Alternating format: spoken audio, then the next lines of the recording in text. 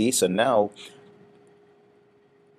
I have made those straight lines curves. So now, of course, by manipulating the line, I can, you know, pretty much distort or control or manipulate the curves as I want. All right. So as usual, the angle determines where the curves are pointing, and the length determines how high or how deep the curves are. Okay. Now, an important thing to notice here, and I'm still holding on option. Important thing to notice here is that notice that both direction handles are acting as one. It's like it's one direction handle. Okay. So if I extend one, the other one is extended in the same way. If I put one up, the other one goes down adversely. Okay. Now, what if I wanted to? But notice that also by having both act as one, I'm activating both curves. See? So when I move one, so what if I want to just manipulate only one curve and not the other? What do? I release the button, I release the mouse, but I'm still holding down option. And now I can click on whatever direction handle that I want. This is the direction line, and the dot is the direction point.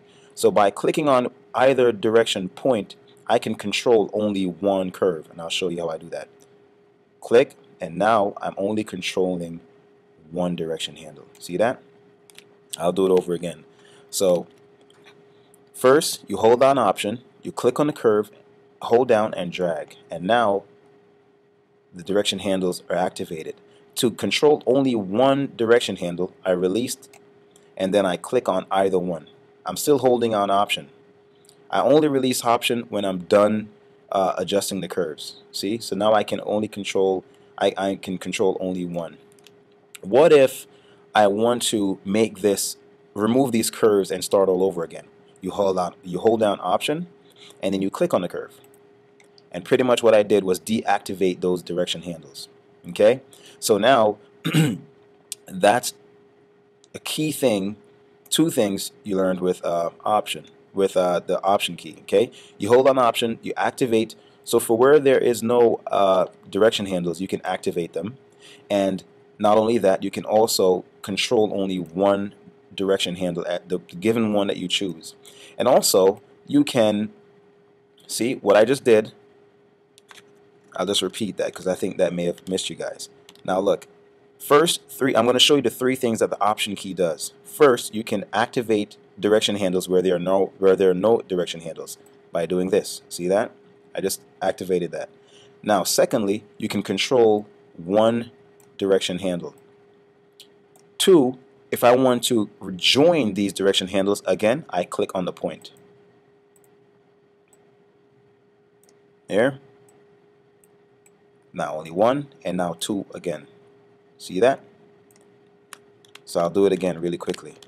So first, you activate the direction handles, you release, you control only one, or if you want to control both again, you go back to the point, click and hold, and there you go. Now you have a new set of direction handles.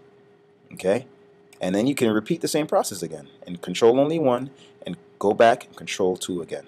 All right? It's very powerful. And then at any point, say for example, you're working, you come back to this point.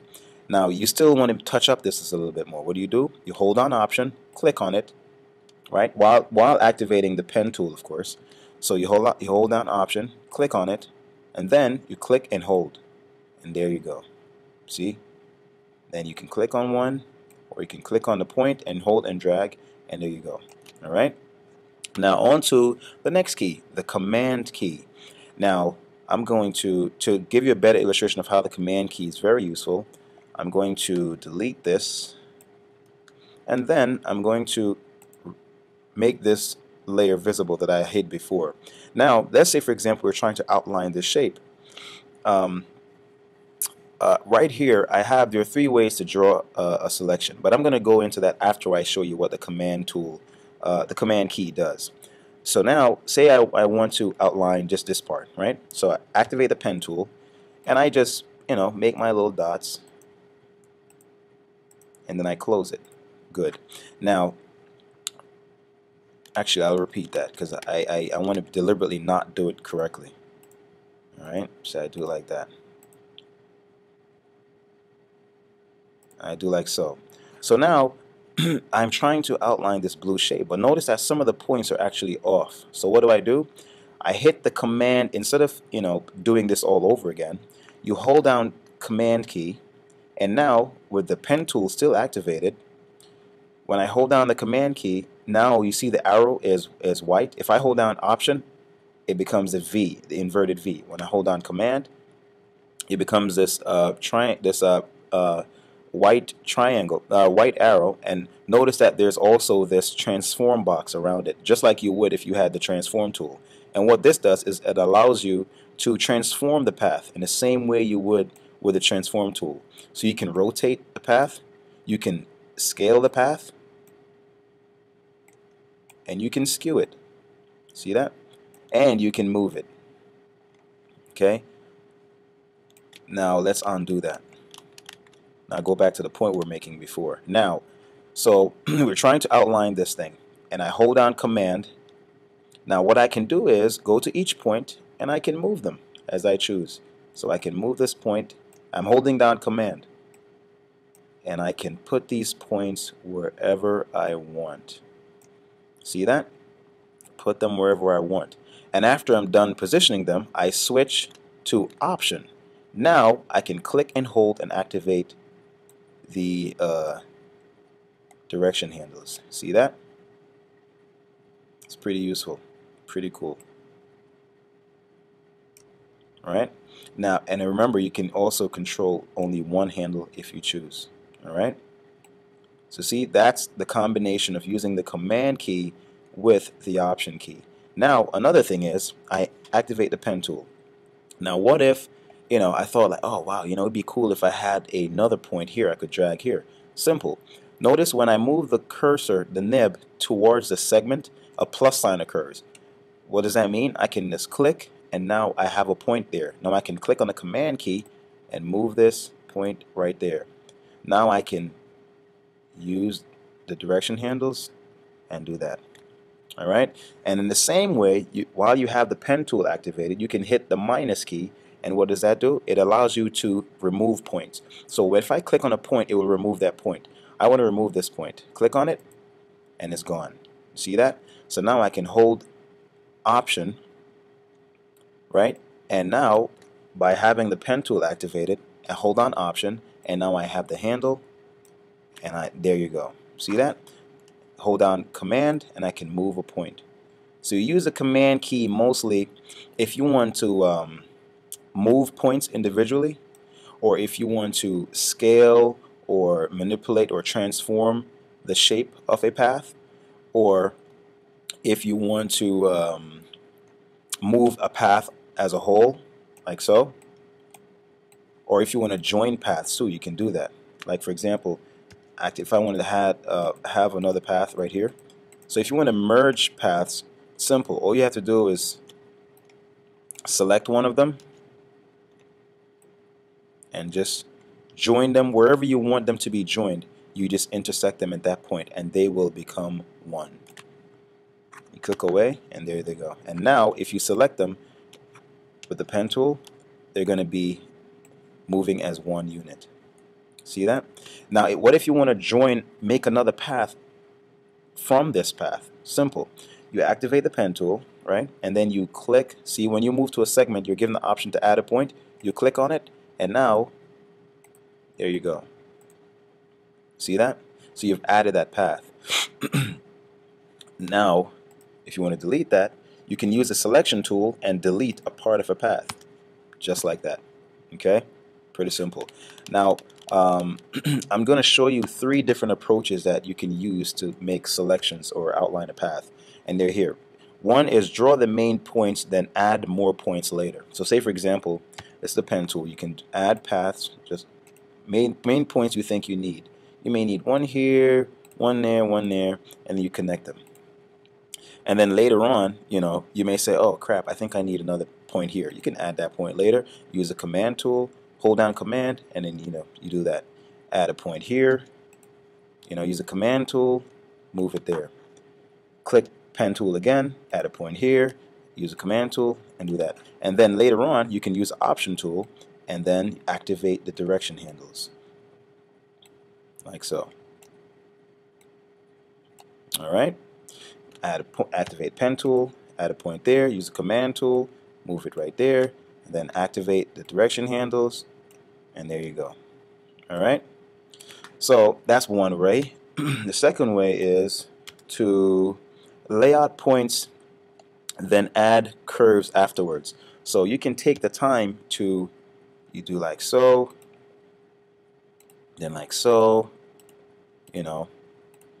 So this way you're putting all the as many points as you think you'll need. And then afterwards you just go in, you hold on Option, and you just start activating the direction handles, putting curves where you think you need them. So it really depends on your style and how you're comfortable working. Those are the two main, two of the three main ways. And the final way is to just make the curves as you go along. So you activate the pen tool. Now listen, I'm going to show you something that you need to watch for. So you click on this, right? Now you click on this, you make the curve.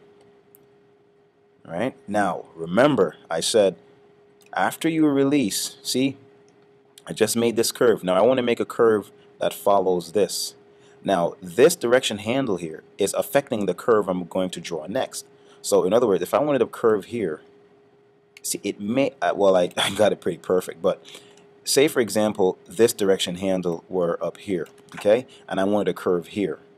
See, it doesn't really help. See, it's going to be difficult. What do?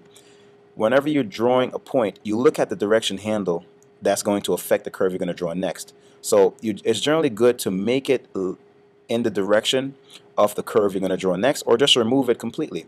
And you do that by doing this. So first you hold on Option and you move it in the direction of the curve you want next, and then you make the curve. Pretty easy.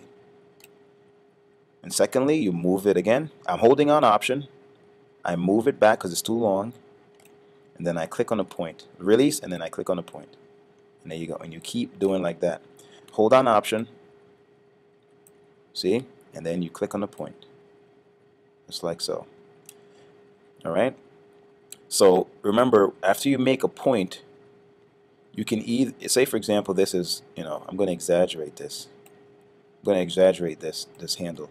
The handle is like that, and you want to make a curve around here. See, it doesn't work. So what you have to do is you have to either click on Option, and you either make this direction handle turn in this direction, or you can just remove it completely by extending it all the way back to the point. So that way it has almost zero effect on the curve you're going to draw next. And then you make the point. See that? And there you go. And you keep doing like that. So that's the third way. And let's see if there's anything else to